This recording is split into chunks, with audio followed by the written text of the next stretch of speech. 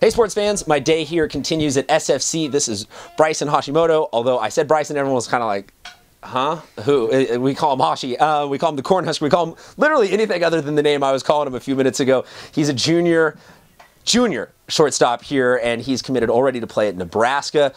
So a lot to unpack, but let's just talk right now about the season that you guys are having. It's been a tough, one of the toughest schedules in the county, and you're hanging in there. You've been in and out of that top 10. What's it been like for you? It's been a really good season. All the guys have really gelled together. We've all played really well. We're all playing for each other, and it's just having that team bond and just really helping each other out. Now, for you personally, you're closing in on the end of junior year. You're looking forward to senior year. What's left to do? Where is the bar set for you personally while you're still here at SFC? Personally, I want to win CIF. I want to get that ring. I want to win our league. I just want our team to meet all our goals that we set at the beginning of the year. Now, one goal that almost every player sets is to go have the chance to play at the next level, and that is going to be a reality for you at Nebraska. So I got to ask, it's sunny, it's 70 outside, there is not a cloud in the sky, we're about 2 blocks from the beach. Nebraska is flat, it's cold, and you're nowhere near the beach. How on earth did you wind up choosing that school?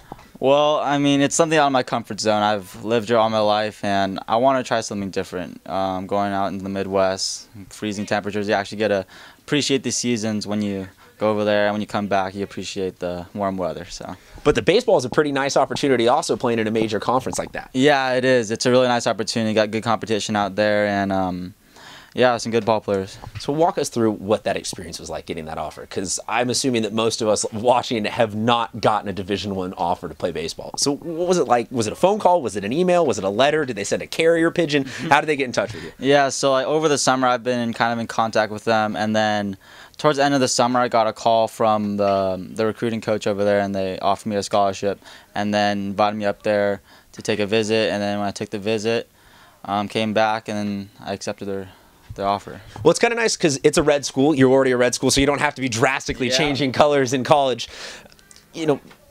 For your time here, though, is there something special? Because every baseball player is kind of a superstitious freak about it. Got to jump over the line, got to drink the same color Gatorade. Got any fun superstitions you can share with us? Not really. There's no secret on earth whatsoever that's gotten you to that next level. Well, I mean, I just listen to music before. Okay, so what are you listening to? I listen to country music. Really? Okay, so share with us a couple songs lately that have been getting you ready for game time. Like Cole Swindell, in case you didn't know. Oh, I know that song. Yeah, it's a nice song. It's a nice song. Okay, very nice. That's one I've been listening to a lot. Okay, been pumping that a little bit. You fit in well with the baseball community. That's one of the things that I love about baseball players is they know how to take it a little more easy, play that country. You can always tell how baseball a team is by how many kids have that as their walk-up song. Yeah. So I like hearing that out of you guys.